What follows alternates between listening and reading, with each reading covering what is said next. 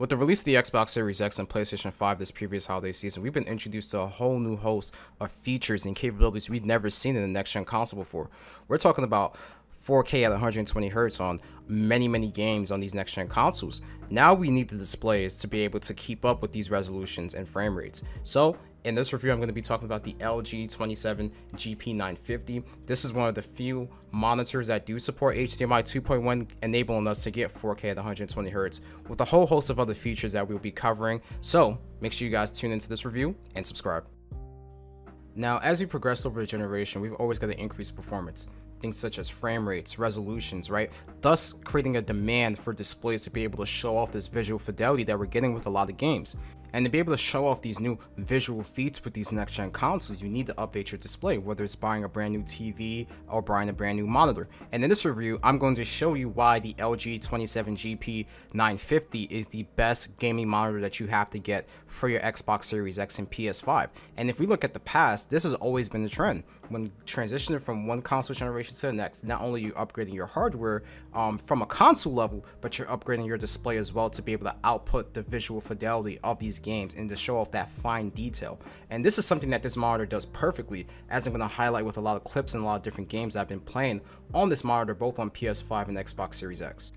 Now, let's get into the technical specs of this display right here. This is a 4K monitor that does support HDMI 2.1, meaning that you can game at 4K or a game that's targeting 4K at a much higher resolution at 120Hz. And on other displays that did not support HDMI 2.1, you either have to stay at 4K 60 or you have to drop the resolution to something like 1440p or 1080p to get that 120Hz mode.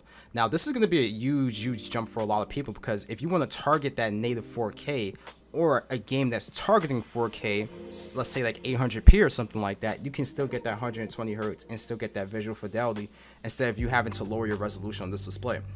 Now, another feature that's in this monitor is something called VRR, or variable refresh rate, which is a huge feature because there's a lot of games that target higher frame rates or try to achieve a lock 60, a lock 120Hz, and it doesn't always reach that target. There's areas that's much more demanding, frame rates drop, and what can happen if you don't have something like a VRR or an AMD FreeSync Premium Pro or G-Sync is going to result in screen tearing.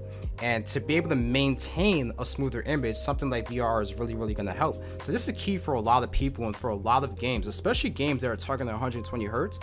Not all of them are achieving a locked 120Hz. Sometimes you drop down to the teens, sometimes you drop down to the 90s, which isn't a huge deal, but for those severe dips, you want to make sure that you have a display that can help mitigate those frame rate drops and keep a smooth image so that you don't even notice that happening. Now, another feature that this monitor does have is Display HDR 600, which is huge. I love this feature. I love bright displays, and this display gets really bright when playing games, thus showing off better highlights for HDR. When you have a display that doesn't get bright enough, let's say for example the Acer, which has been compared to this monitor a lot, which only supports 400 nits, you're not going to get that level of vibrancy and color reproduction with that display like you get with the LG, which is key for me. Now, having a brighter panel and having a wider color gamut is what made me buy the LG.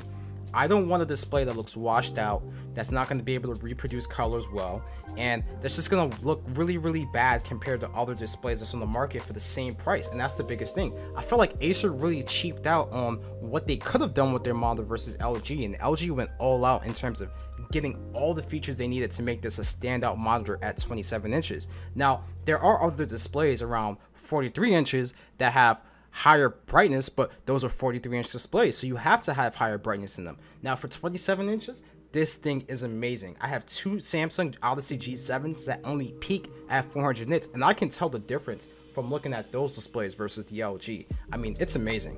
Now, something I've seen in my display and other reviews of the same display is something called backlight bleeding. Now, for me, it isn't the biggest deal because I understand that monitors are not perfect. They're not like OLEDs. They're not even like high-end LED TVs that have thousands and thousands of local dimming zones where they can ease that a little bit. Blooming, I didn't notice too much blooming. I didn't see too much of it. I'm pretty sure somebody did see that, but backlight bleeding is the biggest issue for me. I haven't really looked at logos enough in dark scenes to test out the blooming a lot. I'll probably update that in the future video. But so far, this display has been very perfect, and I'm showing some games here such as Spider-Man, God of War, Halo. I mean, it ran amazing. And these games, whether it's at 60 hertz, 120 hertz, one of the standout games in terms of visuals was Ratchet and Clank. And Ratchet and Clank looked amazing because of how many colors are popping out in those scenes and how vibrant it is. Ratchet and Clank has to be the best looking game I've used on this monitor. Besides, I'll say Spider-Man Remastered. And the reason why I say Spider-Man Remastered is because Miles Morales is set during wintertime, so the color palettes that's being used in something like a Miles Morales versus a Spider-Man Remastered, which is more of like a summertime type of Spider-Man game with the setting and the weather, I like Spider-Man Remastered visually and the way it felt at that performance mode. Now, I didn't do the RT performance mode, I just did the regular performance mode targeting a higher resolution, but overall, I love this display. I highly recommend it for you guys, especially for you competitive guys that like to play FPSs like Halo, Call of Duty. We don't know if Battlefield 2042 is going to get 120 hertz, but if it does, that would be amazing. And yeah, this is my recommendation for next-gen consoles and even PC. For you PC guys, this thing supports 165 hertz, which you can overclock this display to hit that, and then, you know, with your 3080, 3090, you're good. So yeah, I definitely recommend this. Now, to close out this video, I want to say shout out to a lot of you guys on Twitter that were asking for this review and supporting me. If you guys have any further questions, let me know. Leave a comment on the description. I'll answer your questions to the best of my ability. Also, make sure you guys subscribe to my channel. Make sure you guys like it. If you have any feedback, please leave any feedback to help me improve the quality of my videos for future reviews. I do stream on this channel and on my Twitch. Whichever platform you do prefer, links are in the description. Other than that, you can catch me on Planet Xbox every Wednesday on Kid Smooth's YouTube channel. Make sure you guys subscribe to him as well.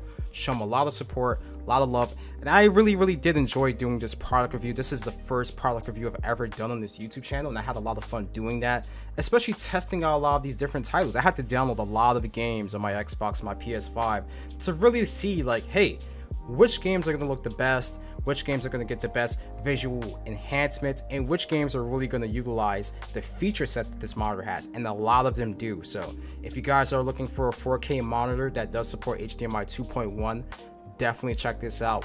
If there's any other options out there, let me know. We can have a dialogue about which one you should get. This is definitely my recommendation over the Acer that I mentioned earlier. Other than that, I'll have some more footage playing and I'll let the music play. You guys enjoy, okay? Peace.